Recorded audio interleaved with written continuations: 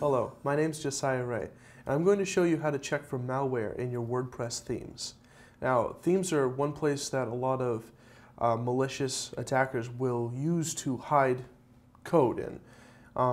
It's kind of like an easy place for them to access. So, we're going to take a look at how to scan down through your themes very quickly and easily and try to remove that code out of there if you find it. So here we are in the WordPress dashboard, and we're going to come down here to Appearance and go to Themes.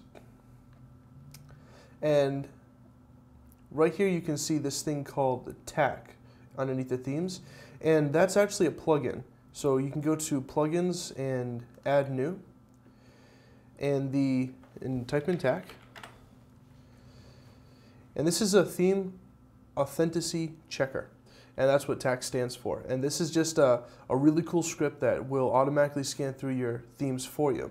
So I've already installed it, but you can install it here from the installed plugins, and then go right from Appearance straight to TAC, and it automatically runs right away, and it has told me that my 2 default themes are okay and that there's no malware in them.